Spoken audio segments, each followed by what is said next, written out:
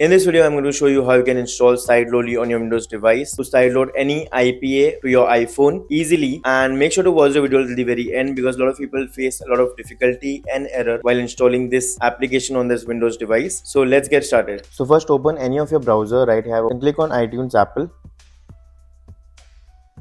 Click on Get It From Microsoft. Click on Download. And once you click on this iTunes installer, it will open in Microsoft Store. Then click on Install. So once it's done, click on Yes. So once your iTunes is installed and open, just connect your phone to your computer. So once you connect your iPhone to a computer, just click on Trust on your iPhone and input your password. Then click on Continue on this iTunes tab on your computer. And once it's done, go on Account, go under Authorizations and click on Authorize this computer. Then input your Apple ID and password which you have entered on your iPhone and click on Authorize. Once you do that, it will ask for a code on your iPhone. Click on Allow and input the 6-digit code from your iPhone to your computer. And once it's done, your device will be authorized. Now we'll move to our second step. Again, go back to your browser, search for iCloud, download, Windows. Click on this Download iCloud for Windows. Click on Download iCloud for Windows from the Microsoft Store and click on Download again. Then click on this iCloud installer.exe.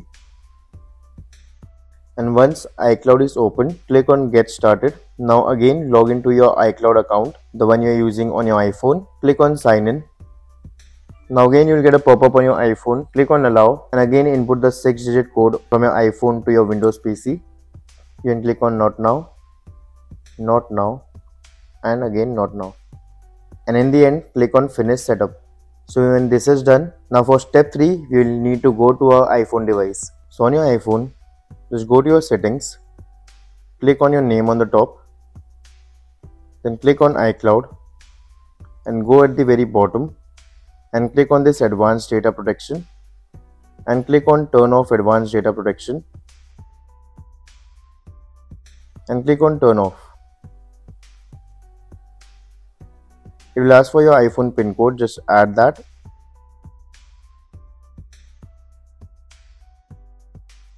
And once it's done, we are done with the step 3. Now we'll move back again to our PC.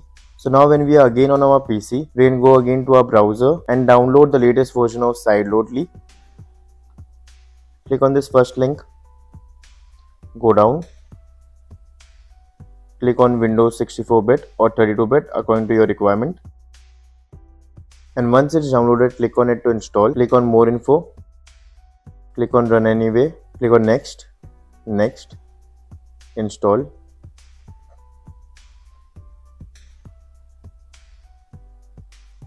And click on Finish.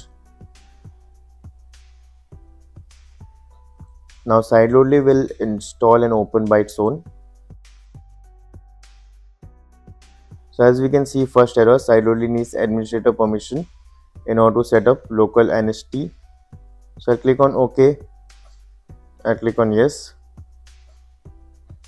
And now it's running as an administrator and has also detected our device. So you can either keep your device connected via USB cable at this point, or you can just remove it and keep it on the same Wi-Fi. It will work either way. So now you just need to put your Apple ID over here and the IPA file which you want to sideload on your iPhone. So I'll just download one right now. So I've downloaded this IPA called darkroom.ipa. I'll open the Sideloadly application again and click on this IPA file. Click on download and click on this darkroom and I'll click on start.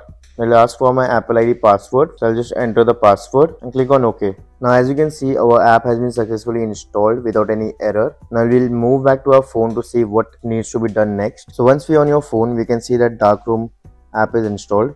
But when I click on it, it will be written as Untrusted Developer. So to fix this, just go to your settings, go to General, go down,